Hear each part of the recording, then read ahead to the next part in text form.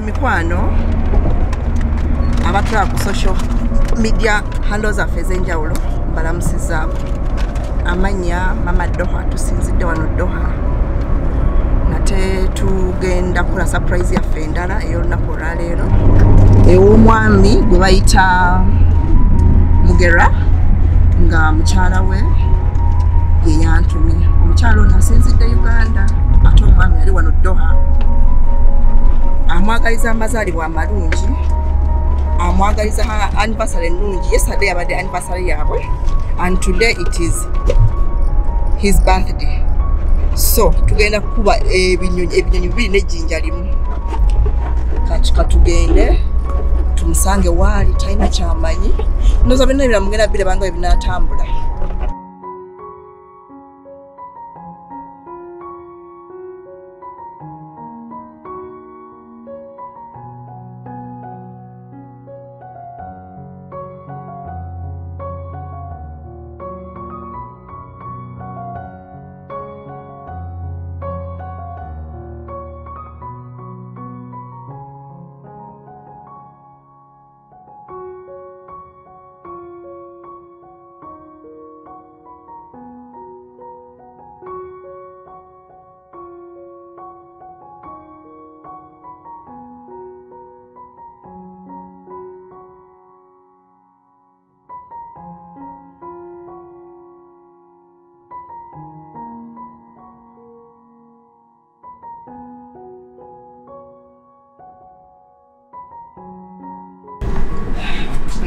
sawa ndakuyingira muntu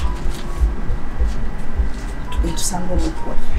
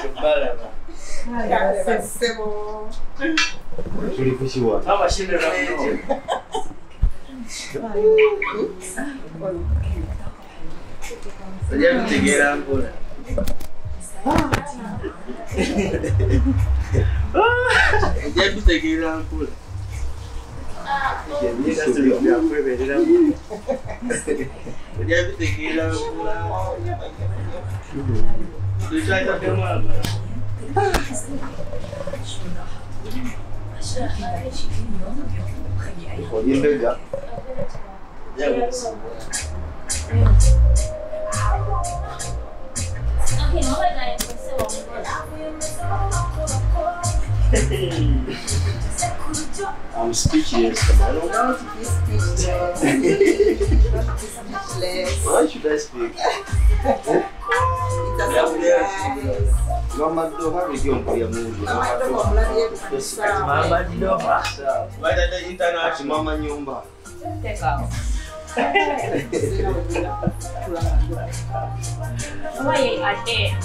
Hey, she like doing that way. Mica já fique, depois fazer uma inovação que foi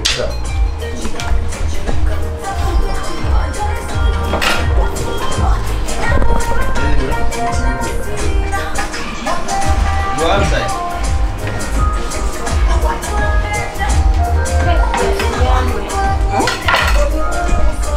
I will call you and come and teach us. I will call you and teach us.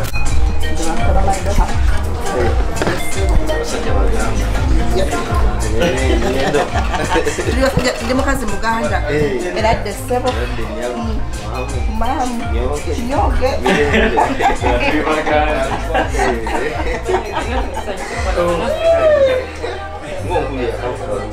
surprise your loved one waliwo omuntu aliyo wakolera ebirungi Mama Doha kubaza muntu oli nsaba ogenda otusobaka bwange Você com o Ih, essa vez já Yona yennyini. Naye nzijeko. Yona yennyini. Yenze. Yes, sir. Lilla. Yona yennyini. Bashali, keke tujisale. Happy birthday, sir. Thank you. Happy anniversary. Thank you. It's yours. Happy anniversary. Thank you. Amanyage yani. Anti Siwo lobanza. wanga wakubi. Lobanza omuntu ampa bw'inamba simanyi muntu kati so otebye the one and only wife. Amanyage. Of course. Yemanyi. Yemanyi. Yetala kwogera amanyago. Yes, sebo. Gosinga kwagala okuwulira. Yenze ngenda kuba esimu tuwulire eddoboozi oba yangambe nze gundi. Tompanda ekigezo benjogera omulala. Yafika enzibirako oba tebankutte. Nanyanzi Sharifa. Yani sebo. Nanyanzi Sharifa. Nanyanzi Sharifa katika tukube esimu tulaabo baye Nanyanzi Sharifa.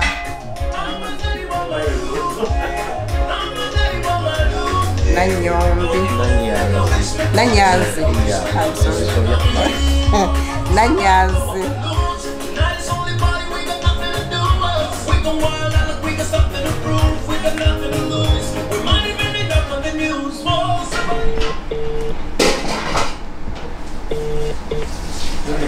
Hello? Jebaleko nnyabo. Hello? Wanti nyabo. Nti jebaleko nnyabo. Oyogerako ne Mama Doha mukwano. Mama Doha, thank you. Hear your voice. Oba njogerako ko naani ono? Sharifa. Sharifani. Wanji? Nanyanzi. Yeye yennyini omwami ateebye omukyalo bayita Nanyanzi.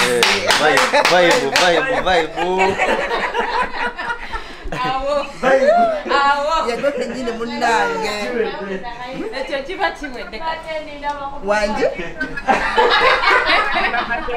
Thank you to mukwano. Thank you too. One message. Ayina omwami obubaka bwayagala okuwa. Ni lwaki okola bino nga tongambye? Omuntu omugambangako n'amanya. Nze nagenze kulya mmere. Anyway, thank you very, very much. I appreciate every effort you put in our relationship, our love, to maintain it. I appreciate, I do. Kale mukwano, sweetheart. Kamutereko n'obubaka obulala bw'obadde ompeerezza ya? Tujja kuba tukuddira. Jangu, najibuja. No, bagala kukidogo.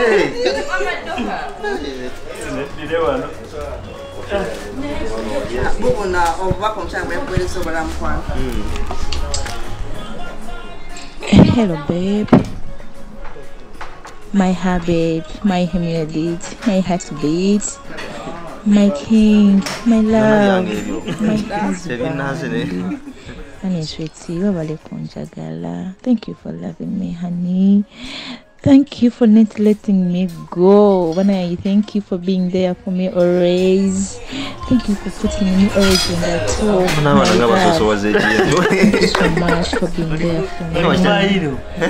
Yeah, yesterday was our anniversary and today is your birthday. I wish you the best, honey. I wish you every good in this world. I wish you the happiness. I wish you joy.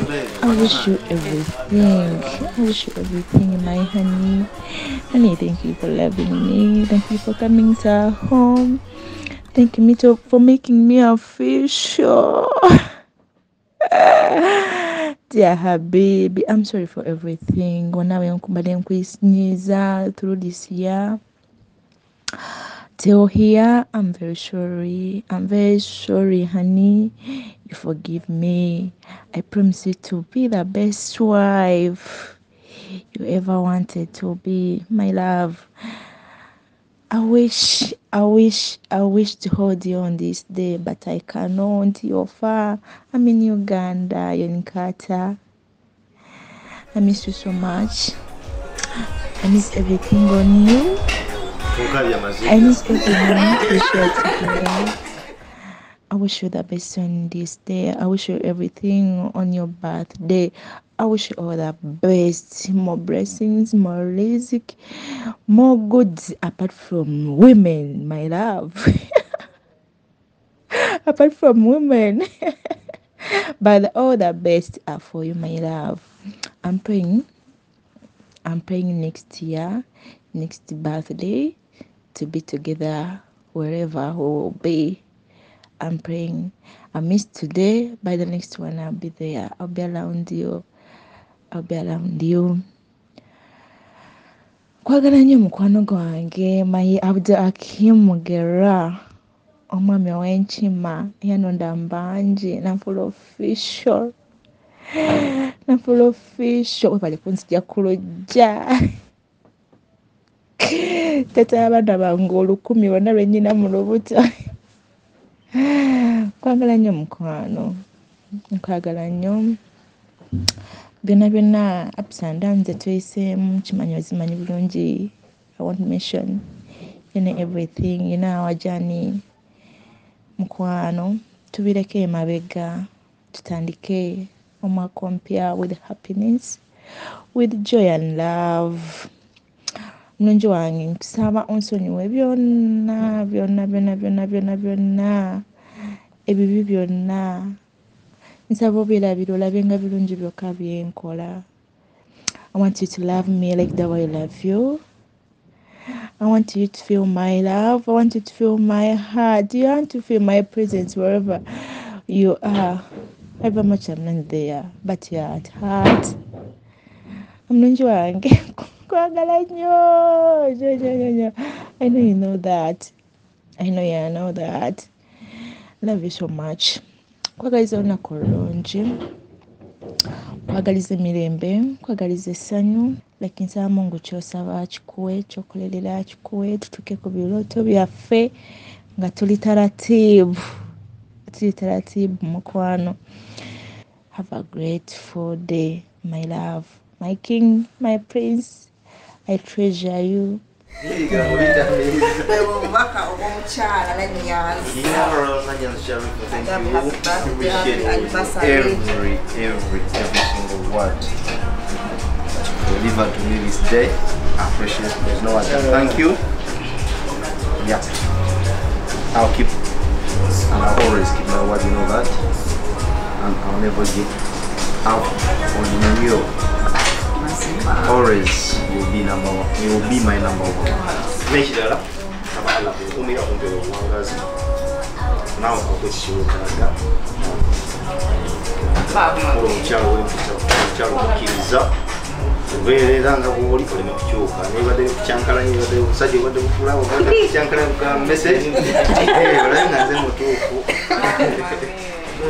so the excitement I have in my heart, we're not going to be I appreciate my daughter and your company, my fellow friends, my Tano and Shafi. They betray you for the good You always reason. be my turn. Yeah, but for a good reason. Yeah, you'll get up. Sometimes you'll get a bit. And my Najib. But no, it's worrying you. When you guys out, you're young, always another.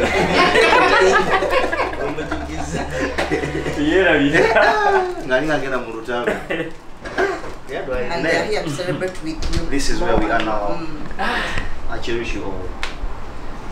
Yeah, as Mama Doha, Mama we Kitchen. want to appreciate you also. Thank you for your hostage. I appreciate. Yes, Django. Omukyala afumbira emmere ettooke. Hey, the most delicious food in this Qatar. Mama Doha. No, Mama Kitchen. Yeah. Mama Doha. What's the different? This is Mama Doha. Mama Kitchen. Mama Kitchen jangu olaba otujjire Watufumira n'emmere. Happy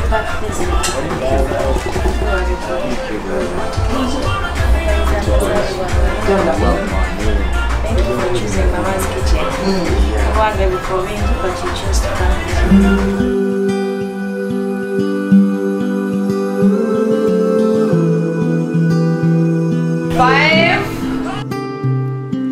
Butterflies are floating like your red hair in the breeze.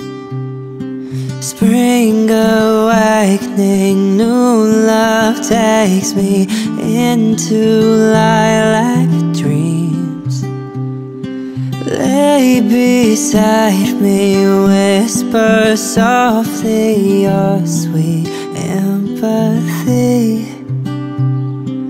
Crisp reflections on the water of you close to me.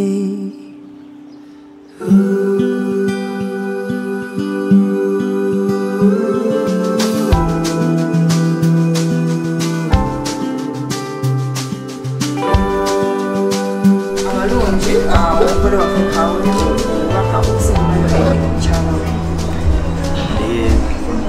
nga sinakuwa kubakira mukyala wange kasooke mbatole ku salama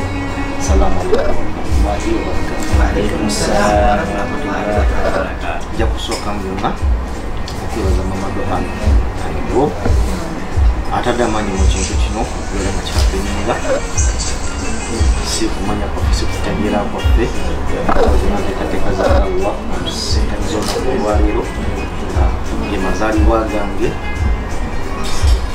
webale tojjango bananga abalungi tweyanza kyabatugoberedde okuva gye twatandikidde nga tujja tukukuta omwami ono abadde akulu mu nsonga eno y'okukuta okulimba omugolooba Shafi tweyanza okuva gye watandikira We need friends like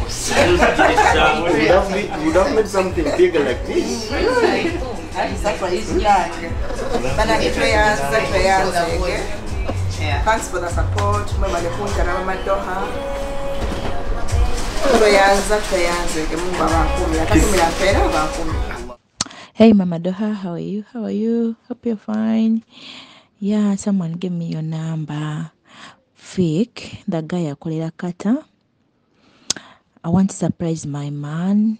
Namubuuza oba waliwo omuntu gw'amanyi ayinza okunkolera omwami wange surprise. Nangamba it's you only. Nangamba okola bulungi, omulimu gwo guba mulungi, like you can surprise my man, like nomukolera ebulungi, nomudecoratingira. Nemugamba mpe ku namba yo. That's why I'm here. Ate wena kusearchinze ku TikTok. Nindaba walai ng'emirimu gyo milungi. I want mine to be the best of the best, you know.